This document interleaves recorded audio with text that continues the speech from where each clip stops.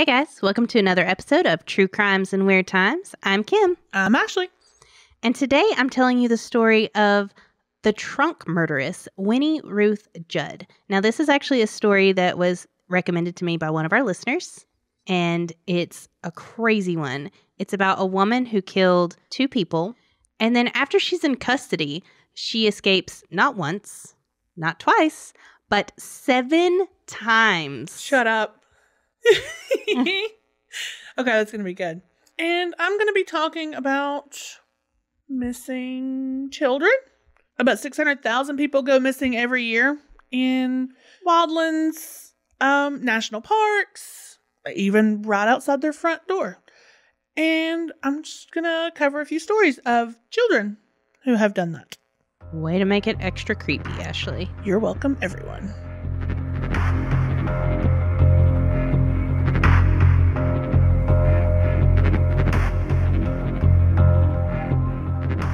Both experienced and inexperienced hikers and campers have gone missing under disturbing and mysterious circumstances. Their bodies will be found, if they're found at all, in places that were previously searched, which makes it weird enough. Some will be found with little or no clothing, which can be explained with hypothermia. The last stages are feeling hot and taking off your clothes. And children will be found extremely farther than they originally had last been seen. Like up on a mountain where they were at the base of the mountain, miles and miles away from where they were last seen. And I'm going to talk about 2 of those today. Like way further away than it seems like a child should be able to walk on their own? Yeah. Gotcha. Oh, yeah. While I was researching, I was finding statistics that said that a lot of these disappearances happen in the late afternoon and during or just before severe weather. Makes it harder to find them. Right, yeah. So it can seem mysterious. Anyway, They're suddenly just gone. But they can't find them because they don't have anything to go on. Right, and if it's dark, it's hard to search. If it's raining and storming, it's hard to search. So that makes sense. Yeah. So, is it mysterious? Or did someone just get lost like they do? And if these campers and hikers are adults who are going missing, how much easier is it for a child to go missing? Now, the first one I'm going to cover is Dennis Martin, who went missing in 1969. He was a 6-year-old boy who was vacationing with his family in the middle of the Great Smoky Mountains at a place called Spencefield. I read that it is near Cades Cove in Tennessee. So, round about Gatlinburg, Pigeon Forge. Which I'm super familiar with, actually. We took so many family vacations there growing up. Right. Which actually makes it a little bit creepier for me. Yeah. But if you've been around Cades Cove, it's notorious for bears, other wildlife, but mostly bears. They're actually, if you drive around, there's signs saying, "Oh yeah, it's watch for bears." It's not uncommon to see black bears out there. Right. Yeah. Now, while Dennis's parents were talking to another adult, Dennis, his brother, and 2 other older boys decided it would be a funny prank to go hide behind some bushes and scare their parents. As kids do. Now, they're not going a long way. It's like bushes. They're just jumping out to scare their family. So they're not running off. They're not running off into the woods. They're just hiding kind of over here. Yeah. Now, 3 of the boys went one way, and Dennis went the opposite way, circling around to get behind the bush. When they go to jump out, only 3 boys come out. Dennis is nowhere to be found. And this is all within, I'm sure, just a few minutes. However long it takes to go, hey, let's do a prank. And let's hide behind these bushes. And that was the last time anyone ever saw him. How old was he? 6. And they were just going around some bushes. They weren't like wandering far off. Yeah, that's how it read. They just ran behind some bushes to jump out at their parents, and then he's gone. Wow. Nowhere to be found. Now, 6 miles away, a young boy who was scared out of his mind said that he saw, not Dennis, by the way, said that he saw what he first thought was a bear. Like I said, around Cades Cove, around that area is normal. Right, yeah. There's bears.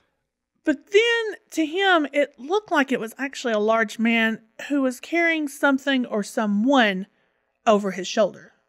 Oh, no. So did somebody snatch him? But that's 6 miles away. At the same time or later on? That I couldn't find, but I'm assuming it was later on. Okay. Because they questioned if that was perhaps Dennis that the little boy saw, but on the guy's shoulder. Now, the search party started right away looking for this little boy. And they worked through the night, but then a storm came through. Of course. Yeah, it washed away evidence. The dogs couldn't find any scents to find him. But here's the weird thing. The FBI, the Green Beret, police, and some other agencies actually all kind of got in on this. They were searching for this little boy, which is odd. Normally, they don't have a ton of agencies out there looking for a kid. Right, you know, they just pick one to go out and search. It's usually the police department. Right, so, okay. So it was kind of strange there, but, I mean, if they're looking for this little boy, who cares who comes in? Just help me find him. Right, yeah, you know? I'd want all the help I could get. Yeah. And they all searched for clues or pieces of evidence, but they could never find anything. No footprints, no articles of clothing, nothing. I wonder why he didn't call out for anybody. I don't know. If somebody snatched him, I assume they could cover his mouth, but still, if they're just behind a bush, wouldn't they have heard even something muffled? Or some kind of struggle? Or some kind of struggle, yeah. Or just somebody walking away. Yeah. It's crazy enough that a child would go missing that quickly. You know, just hiding behind a bush. Yeah. But it's also said that the leader of the FBI group who organized the search committed suicide and nobody knows why. So, of course, that's going to start the rumor mill anyway. Also, another Special Forces agent, Harold Cleveland, issued a statement in 2014. Now, this is years after this happened. He went missing in 1969. Oh, wow. Yeah. Now, he issued the statement to News of the Weird. So, I don't know how credible this is. Not to slam the website, but I just don't know. Right, I don't know the credibility. Yeah. But he's quoted as saying, "Our special forces are never called to assist in civilian operations. That falls to the local National Guard and approved by the state governor. The fact that they were armed as well is another huge no-no. During my command and every other mission I was aware of, we were not allowed by federal protocol to do either. Something is very wrong with this missing kid scenario. I've done some research on this case, both while on active duty and after my retirement. The inside facts of this case depict a frightening investigation. Bottom line is that searching started within a few minutes of the boy's disappearance and lasted 3 months with every resource imaginable being deployed. Don't even start with the terrain was difficult, holes and caves and cliffs and creeks, etc. Our special troops can find almost anything, anytime, and in any terrain. We have the highest technology available worldwide and easily the best training and real-world wartime and mission-specific experience that the normal civilian populace can scarcely imagine. After studying this case, the fact that no trace of the boy was ever found is mind-boggling. The Green Berets that were tasked in the search were there for a specific reason. They were armed for a specific reason. I can't and won't say why because my oath documents won't allow it, but I will remind you of these facts. Nationwide, there have only been 4 occasions where the special forces were brought in on a civilian missing persons case. 2 of these involved a possible armed perpetrator. The other 2 were this case and another similar to it about 3 years later and regionally nearby.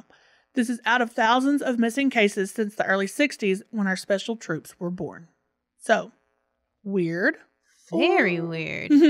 Or that can't be. Kid. Yeah, that can't be the only kid that went missing in the woods. So right. Why would this one warrant the Green Berets? Yeah. When the rest of them didn't? What if they're just looking for somebody? But what if it's something more paranormal? Could be. Bigfoot. It's Bigfoot. Probably. Man, I could speculate for hours on what happened. I know. But I won't. I don't know. I will. That's what I'm here for. I won't make you listen to it, I guess. My next story is about Catherine Van Alst, who went missing in 1946. She was 8 years old when she was camping with her family at Devil's Den State Park. First of all, never go anywhere named Devil anything. Right? Why would you do that? Where do you want to go on our nice family vacation? How about Devil's Den? No Devil's Den, no Devil's Nest, no Devil anything. Because why do you think they named it that? Funsies? But anyway. Oh, and Devil's Den is in Arkansas. I forget to mention. Oh, yeah. Okay, so she was playing with her brothers when she wandered away and got lost. According to a newspaper article, which I can actually throw into our social media accounts, so you can see it. It also shows a picture of her because they did find her. But according to the newspaper article, they were actually returning to their park cabin from a creek, so they had been swimming. So she goes missing. She's missing for 6 days, almost a week. This is just returning to their cabin. Like, she's just gone. Were they walking with her? Like, did she wander off? I think she was just kind of lagging behind. And she just gone. wandered off. Yeah. She just got turned around. That would have been me as a kid. Me too. But this would be me now. And my mom likes to talk about how if she would send me next door to my grandmother's house, I would stop here to look at flowers. And then I'd wander over there to look at trees. And I'd wander over across the yard. And it would take me 10 minutes just to walk across the yard. That's my kids. I can understand how frustrating that would be. That was me. I was that kid. I totally do that now. But that's because I use landmarks. Oh. Rather than know what street names are. Because why would you do that? Okay, anyway, she's missing for 6 days, guys. She's just in a bathing suit. She's barefooted, which when they found her showed no harm done to her feet, which is bizarre in just a minute because she was found in a cave 20 to 30 miles away from where she was last seen. Was she alive? She was alive. They found her alive. Yes, she survived. They found her 20 to 30 miles away from where she was originally. And when she walked out, they said that she was kind of eerily calm. She was a little dazed, but very calm and just said, "Here I am." What? Yeah. Like, "Hey guys, what's up?" According to David Pilatus, which let me tell you a little bit about David Pilatus. I have so many questions. Now, and I'm only throwing this in here so that you kind of get a feel. He wrote the book called Missing 411. There are 2 documentaries about it. The first one is definitely on Amazon. I watched it not too long ago. There's several books. He writes kind of matter-of-factly, like it's just facts about each missing person. But the reason I laugh is because he was a retired detective who turned cryptozoologist, studied Bigfoot. As one does? Well, yeah. Wrote several books about Bigfoot. But while he's researching national parks, and he starts noticing a lot of people go missing in national parks. I think his take on it is something very strange going on. I don't know if he ties Bigfoot into all of that eventually, but it's more of it's very strange this many people are disappearing and no one's talking about it kind of thing. Well, I mean, people get lost in the woods. It's not like a big conspiracy thing. Well, have you ever seen the picture of all the cave systems and then all the missing people? It's kind of... I have not. I will link that in the social media. Good idea. Just a little backstory on David Pilatus, because a lot of these are actually mentioned in his Missing 411 books. Sounds like a book I need to get. Yeah. I want to read it, but I definitely watched the documentary, and it's wild. So, according to David Pilatus, I'm digressing a lot, sorry. Catherine only remembered sleeping in a warm, grassy field the first night. Didn't remember anything else after that, except that she found the cave she was in high up in the mountains. She ate berries and drank from pools of water. That's how she survived. Oh my God. When they found her, and the picture they show in that newspaper article I found, she's like super skinny. This is just 6 days. Yeah. But that's all she had to eat and drink. It's amazing that she found those things. Yeah. Like, props to her for surviving in that. But like I said, they found her. She's safe. But that's the end of that story. But it's just really weird that she doesn't remember anything else. Her feet were fine. But she was barefooted. Yeah, she was barefooted and she had a bathing suit on. She survived for 6 days in a bathing suit. That's crazy. And she walked 20 to 30 miles away. Okay, so lesson here is the first thing I'm going to teach my child is that if you get lost, don't go anywhere. Don't move. Stay where you are. Good luck telling a kid that. Oh, yeah. Especially mine. Now, the next story I have is Keith Parkins, and he went missing in 1952.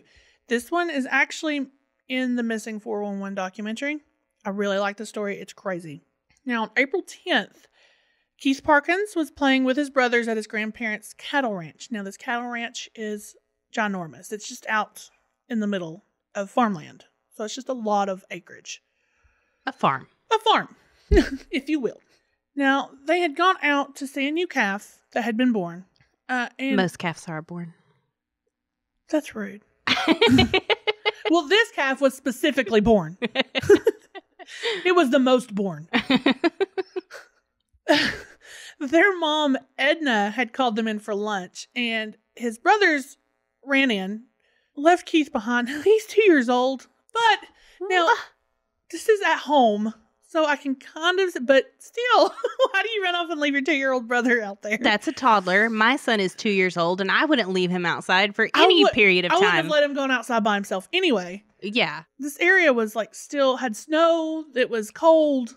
But I'm not here to slam a parent. But That's also it was, what, the 60s? Yeah, it was 52. 50. So, I mean. That's pretty normal. Yeah. Go outside, kids. Get out of my hair. Get out of here. So Keith stayed behind. He was playing around the barn on the property. Edna asked, hey, where's Keith? And they're like, but he went behind the barn to play. So she goes up there to try to find him. But he was nowhere to be found. Now, I don't know the time frame in which all of this happened. Again, I'm just assuming it's, hey, kids, lunch is ready. They run in. She turned around, putting stuff on the table, and then like, oh, hey, where's Keith? Oh, he's outside by the barn. So she goes up there. So not a lot of time. It's not super concerning yet either. Right. It's just like, oh, okay, I'll go out there and get him. Mm-hmm. Like, it doesn't seem like a huge time frame. But she can't find him. He's gone. So, of course, immediately she calls the police. They begin a search. They started within speaking distance of each other, the people in the search, and then they spread out. So they're at the home, and then they go outwards. They just fan. Yeah. Eventually, there were about 200 people helping in the search. They went throughout the night into the next morning and really couldn't find anything. The only thing they could find was about 3 miles out, there were footprints that walked through a herd of cattle. So he had walked through there. And then after that, they didn't find any other evidence. Now, this is already 3 miles out. But this is where he lives, right? This is his grandparents' house. Oh, They're okay. visiting grandparents. So he's not as familiar with the area. Right. Now, at 7 a.m. the next morning, a searcher found the body of the 2-year-old. He was face down in the snow. His hat and his coat was next to the body. Oh. Then they realized he's still alive. Yeah. Now, his body was stiff from the cold. He couldn't move. I mean, he's cold. Yeah. It's snowy. He had some scratches on his face. His clothes were ripped. His mother says that it looks like he had maybe tried to crawl through some barbed wire. Maybe some briars, When he was flown to a nearby hospital, made a full recovery. Now, he goes missing at around 12 p.m., lunchtime. Mm-hmm. He's found at 7 a.m. the next day. That's 19 hours that he's been missing. Wow. And he just, I assume, walks 12 miles from where he was last seen at night. Wow. Now, the documentary, they actually interview Keith. He's an older man now. He still had the clothes from that day. Like, his mom saved them, and he kept them. That's a little weird. It is, well, I figure it's kind of a big... Yeah, I mean... It's a big event in one's life. But it was just cute because it was so small. But this is from the time we lost you and you almost died. This is the time I wasn't watching you and you ran away. But he says he can't remember anything from that day. But he was 2. Oh, yeah. How much do you remember? But it's just odd that he survived something like that, really. In the snow, he's 2 years old, 12 miles. Like, that is so far for a kid. Kids get away, but 12 miles? That's far for me. Yeah, I know. Yeah, you're lucky if you see me walk a mile. Yeah. Now, this last one, the name of the child wasn't given. There's actually an interview with Coast to Coast AM, which was my favorite ever growing up. I love listening to that like 2 a.m. and it would freak me out. I couldn't go to bed. Never listened to it. Really? It's an old radio show, and they do interviews, and they talk about weird things and aliens, UFOs, et cetera, whatever. Oh, the original podcast? The original podcasts. Now, this little boy, John Doe, we'll call him John, he went missing in 2010. Oh, that's not that long ago. No. He was 3 years old. He went missing, but don't worry, he was also found. Thank you for letting me know ahead of time. Yeah. I wanted to leave the last one in there, but then I've been really worried. yeah. During a trip near Mount Shasta? Oh, God, guys, please don't yell at me. It's in California. He was last seen at a fly fishing river. I don't know what he was doing. Maybe he was swimming. Maybe he was fishing. Oh, yeah. He was 3. Maybe he was just hanging out with his family. But then he just vanishes for 5 hours. He was found dazed, but unharmed, and he was found in a grove of trees. Now, when they asked him, hey, what happened? He kind of told them a weird story. He told the investigators that he had followed a woman who looked a lot like his grandma. He thought it was his grandma. To a mountain and then to an underground room. He said that he saw some motionless robots and weapons that were on the dirt floor. He actually said that he believed that the woman who he thought was his grandma, he said he thought his grandma was a robot. Then he mentioned seeing a strange glow that came from the woman's head. The woman asked him to defecate on a piece of paper. What? Yeah. And of course he said no. And that seemed to make her upset. She was aggressive. And she then told him that he was from outer space. He had been implanted in his mother's womb. And then she would just said, hey, why don't you go out there and just wait in the trees till you're found? Okay. Yeah. Which I guess that's what he did, because then he was found in the trees. Now, this seems like maybe an overactive imagination. Seems a little detailed. I keep thinking, so like my son's almost 3. Yeah. And just yesterday he hurt his foot and he wanted to call my mom and tell his Nana that he was hurt. And he started into this story about, Nana, my foot's hurt and it's bleeding because I stepped on my fire truck. When in reality, he jumped off of his slide and landed on it funny, and it just hurt a little bit. There was no fire truck. There was no blood. Yeah. Like, he just made up this totally different story. Right. Well, and my 3, almost 4-year-old does the same thing. But here's the thing. She's never told me about robots. Or asking to poop on a paper. That is a very detailed story. It seems a little extra detailed for a 3-year-old. But the strange part is that his actual grandmother, not the robot lady who pretended to be his grandmother, she went camping with the family during this trip. She claims that she was dragged from her tent, and when she woke up the next morning, she had a pain in the base of her neck where she found 2 small holes in the back of her head. Now, in a lot of UFO sighting, abduction stories, that's something people claim. Wait, she was drugged from her tent but went back to sleep? Here's the thing. In a lot of abduction stories, there is missing time. So maybe she was dragged away. She had her lost time / abduction. And then she wakes up with a chip implanted in her or whatever aliens do. So it sounds like an abduction story to me. True or not. Right. That's crazy. So what happened to John Doe? Or what were they trying to do? Did he have missing time that he doesn't realize? It's hard to know with a 3-year-old. Yeah. But I would assume if some lady's asking him to poop on a piece of paper, there's not much missing time in between that. But see, also that kind of sounds like exactly like something my child would come up with. Yeah, it does. Like my child who likes to moon people and talk about buttholes. Yeah. So, well, and yeah. She wanted me to poop on paper, Mommy. Like that sounds exactly like something he would come up with. Mine would say it and giggle. They love poop jokes. Yeah. And it drives me nuts.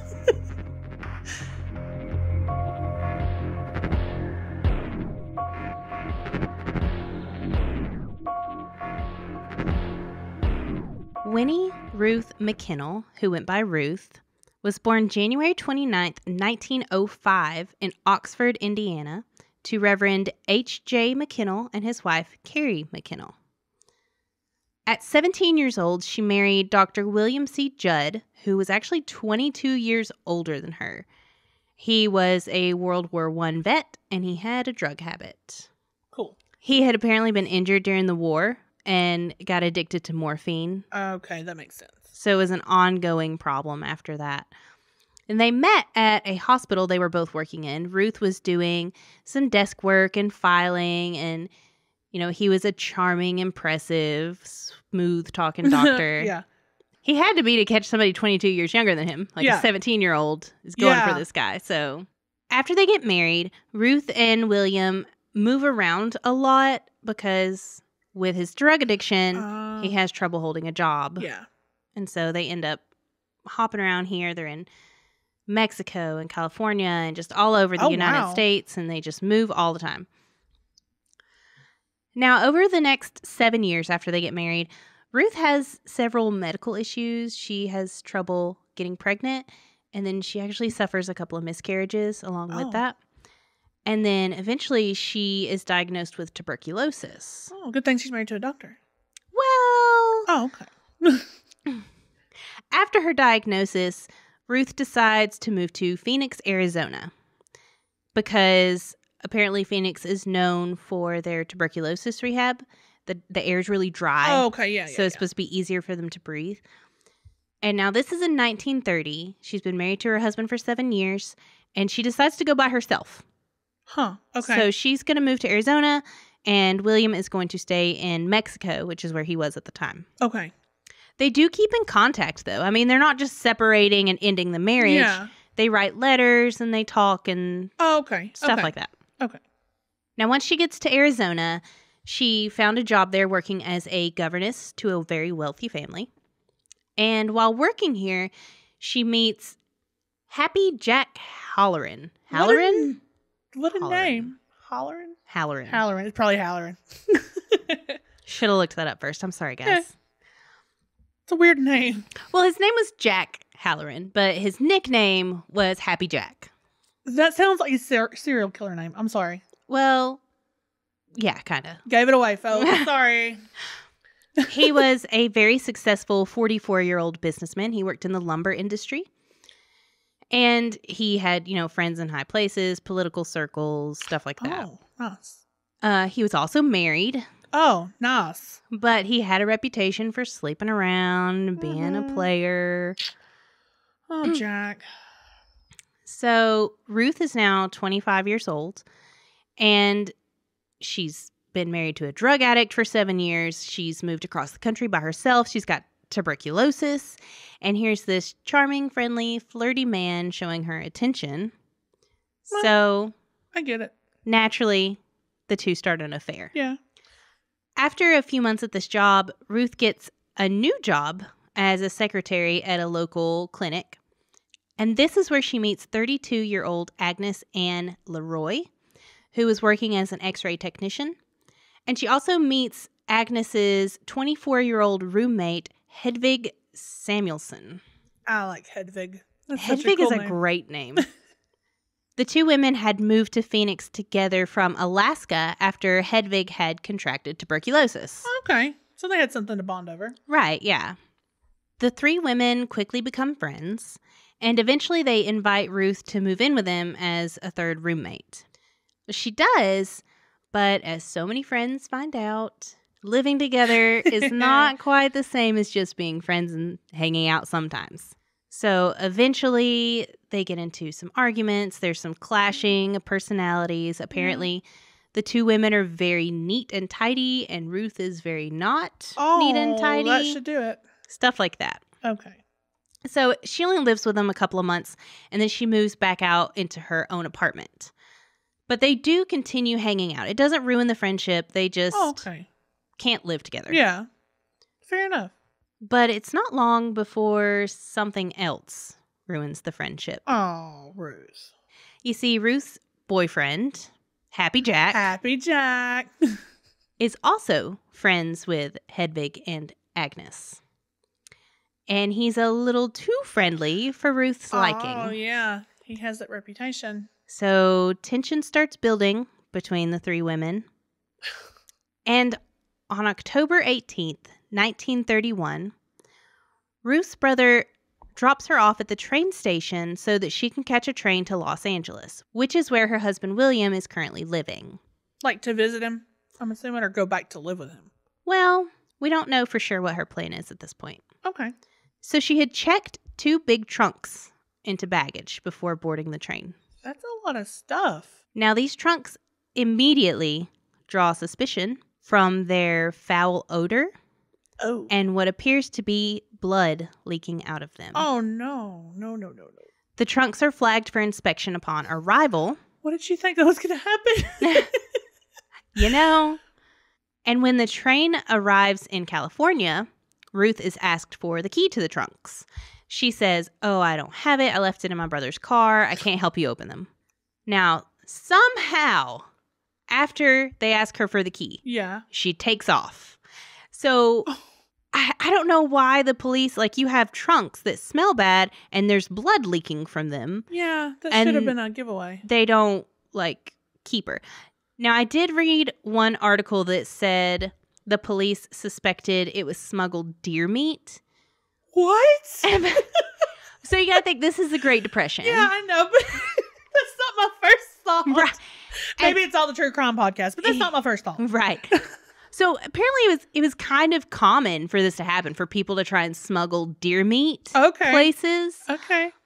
So maybe they were just like, "Oh, she's smuggling some stuff she shouldn't have. It's just meat. It'll be fine." Yeah, totes fine. So somehow she's not arrested and she just... Well, she books it. Yeah, she gets out as quickly as possible. I would too. Because it ain't deer meat, I betcha. Well, the police finally get the trunks open and she is long gone. Ugh. In the first trunk, they find the head, torso, and lower legs of Hedvig Samuelson. Oh, sweet Hedvig. They later find her upper legs in a left-behind valise, which is just a small suitcase, but everyone was very specific on calling it a valise, so, Okay. in a suitcase. Well, her legs didn't fit, I guess. All right. Yeah, they didn't fit. They couldn't fit her entire body in this trunk, so they dismembered her. 'Cause she got some thick sauce. Sorry, Hedvig.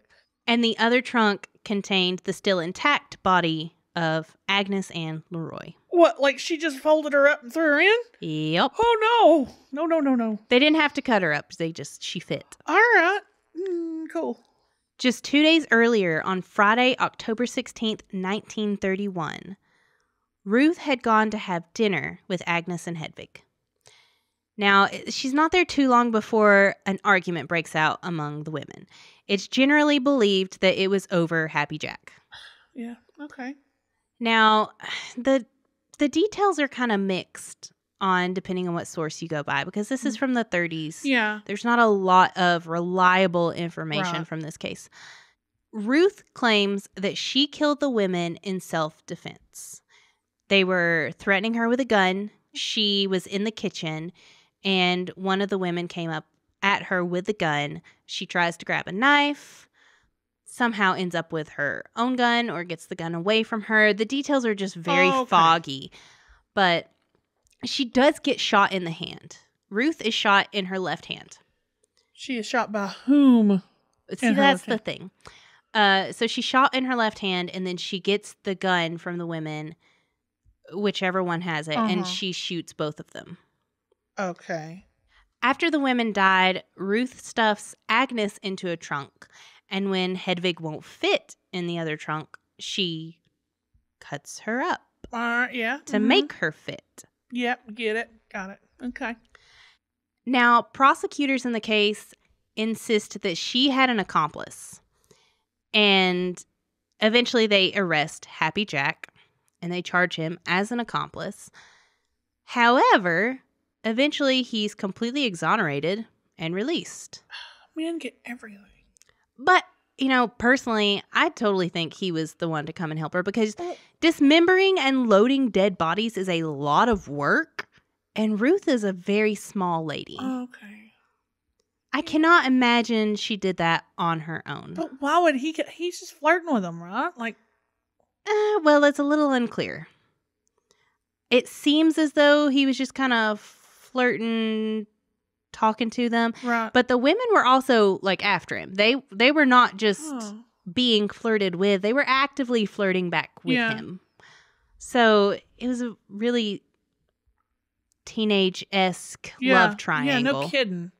But like I said, Ruth claims it was self-defense. Mm-hmm. They were arguing about him. The women came at her with a gun, shot at her.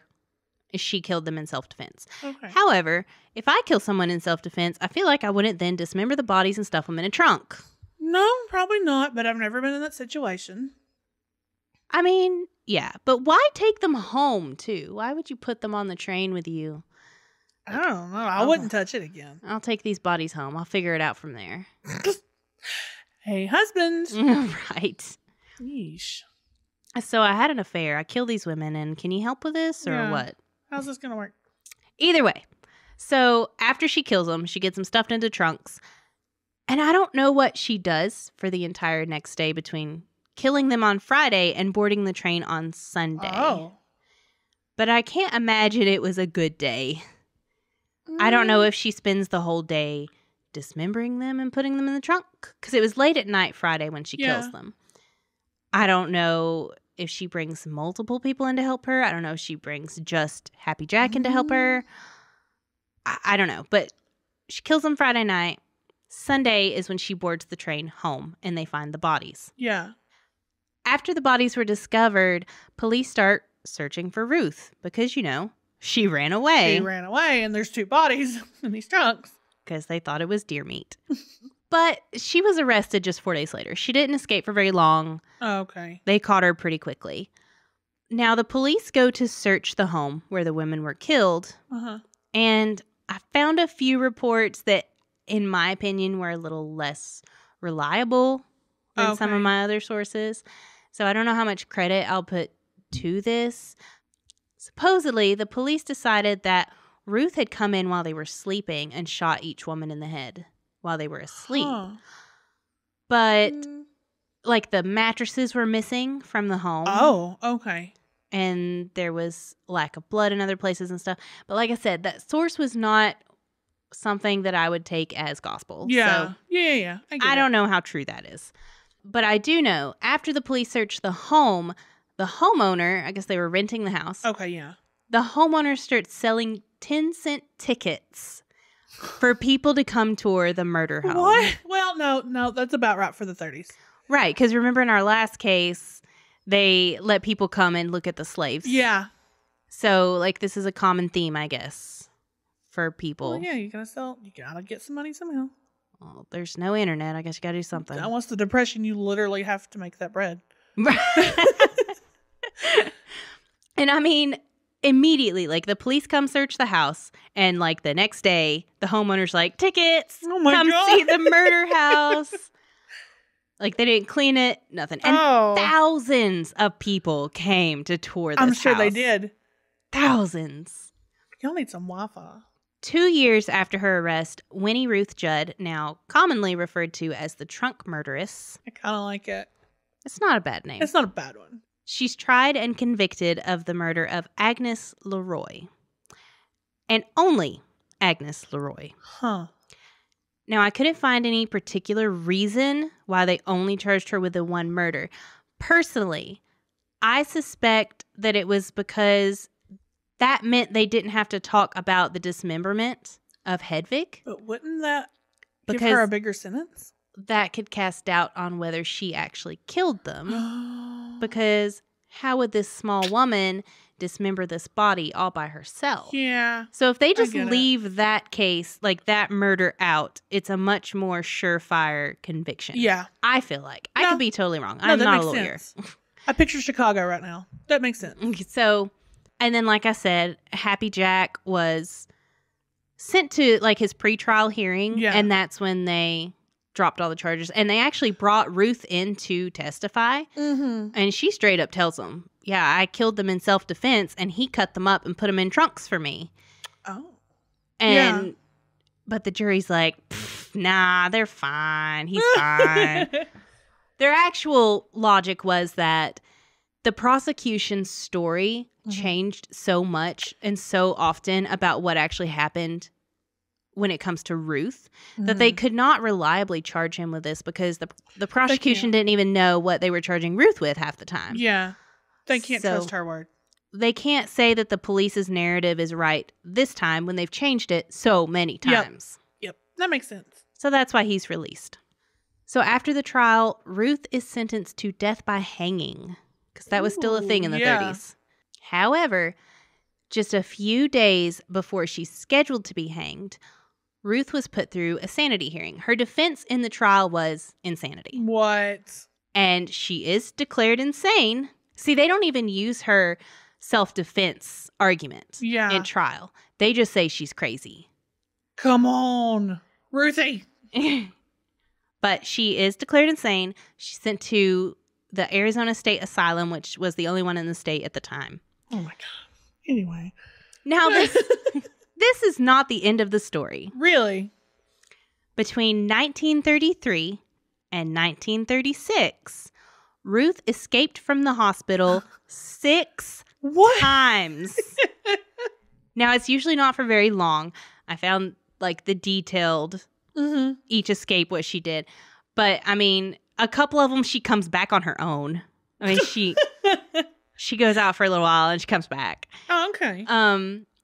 But in one instance, she makes it all the way to Yuma, Arizona before she's caught. And that's almost 200 miles away. And she's caught and brought back. And there's one time she escapes right before Christmas for a couple of days and comes back. Well, yeah, it's Christmas. How dare they? Right. Then in October of 1963, she escapes for her 7th and final time. That's like 30 years later. How old is she? At this point, she's 58 years old. Which is not that old, but still. Yeah. Wow. And she makes her way to California. She takes on the name Marion Lane. Mm-hmm. And she even gets a job as a live-in maid for this super rich family in San Francisco. Holy cow. Okay. However, after 6.5 years living life as Marion Lane, she's discovered. They figure out who she is, and they take her back to the asylum. That shouldn't have even been a thing. They should have just sent her to jail and been done with it. Well, Ruth later claims that she escaped so many times because she had befriended a nurse who had given her a key. And she kept it hidden near one of the doors. Like, she didn't keep it on her. She hid it near a door so she could just be like, I think I'll leave today. It looks like I need to go out to dinner. Right. Now, that was for the 3-year span when she escaped 6 times. I don't know if that's how she got out again in 63. Like you said, that's 30 years later. So maybe she had a key still. Holy cow. But I also read several reports that she was not a typical patient. She was very aware. She was very not insane. Yeah, because she wasn't insane. And she would help with the other patients. She'd help give them baths. She'd do crafting and like classes. She was working at She was basically a nurse there. Oh my God. Which is probably how she befriended one and got a key. Yeah, that makes sense. Okay. So she's sent back to the asylum, and when she gets back, she's just like, look, I got to get out of here. And she hires some like big shot lawyers, and it's a lot of details about appeals and this and that and that. But basically, in December of 1971, Ruth is released from her mental institute and declared mentally sound. Because she was rehabilitated, or she was never crazy? I don't know the answer. I assume because she was never crazy. Yeah, me too. But she actually then returns to California and goes back to work for the rich family she was working for took her back when she was on the run. Yeah, so she comes back and she's like, hey guys, remember me, Marion Lane? Actually, my name is Ruth. I'm a murderer. Can I have my job back? Yeah, you were great. We'd love to have you back. Yeah, they did. They were like, okay, yeah, sure. Come on back. We like you. Oh, okay. She maintained that it was all in self-defense until the day she died, which was October 23rd, 1998. Oh, just yesterday. And she was 93 years old. Wow. What a loss. I know. And so I guess my biggest question on this case, do you think she murdered them in cold blood, or do you think it was really self-defense? Maybe I have just listened to too many true crime podcast documentaries. I think she just killed them. See, I kind of lean towards self-defense. Really? Personally. 'Cause she didn't have a violent past that I could tell. I mean, we don't have a lot of information on her childhood and everything, but I mean, if she never does it again, she never has any more violent tendencies. Yeah. She was so helpful at the mental institute, like helping take care of people. This family hires her back to be their live-in maid / caregiver for their elderly mother. Yeah. I mean, I get it. I get it. Also, this guy she was seeing, the Happy Jack, I mean, maybe he was just like a super manipulative, terrible person. Oh, heck, maybe he did it and she's covering up for him. Exactly. Well, no, she definitely didn't cover up for him. Well, at that she hearing. made it less. Well, yeah, you're right. That hearing, she actually, there's a quote, we can put it on the Facebook from her, that's basically like, I'm about to be hanged for this man's actions. Like, Yeah. I killed them in self-defense. It's his fault that we put them in trunks and cut them up and tried to hide them. So I kind of believe her. I kind of believe that she went over there, an argument started, maybe one of the women got upset, and she shot them in self-defense. Yeah, okay. But, don't dismember their bodies and put them in trunks and try to leave the state after that. Take them home with you. Yeah. Like, what was her plan when she got there? Honey, I'm home. We got to get rid of this. Yeah. And then to escape 7 times total. Well, that's the part that makes me wonder if she was just guilty. But maybe it was, I don't want to be here. I shouldn't even be here. Right, I can see it both ways. Mm-hmm. Like, well, I got this key. I guess I could leave for a little while. Like, maybe she would go, I'll be right back. I'll be back, guys. Just want to go dancing. I just want to go dance.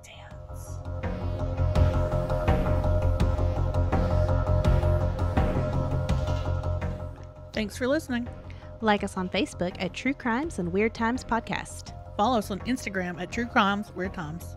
Email us your stories at truecrimesweirdtimes@gmail.com. And if you enjoyed the show, make sure to subscribe and leave a review. Bye.